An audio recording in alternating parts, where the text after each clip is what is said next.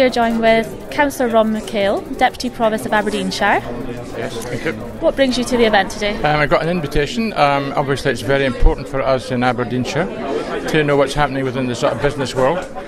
This has been a fantastic event, hasn't it? You know, it's a number of business people who are interested in sort of investing in the Middle East, and I just thought it was very exciting that when you think that there's a kind of expectation that the oil and gas industry is picking up in the northeast, but here we've got in the Middle East, it's really quite exciting with the amount of employment opportunities, opportunities to sort of emigrate there and to just build a very successful business.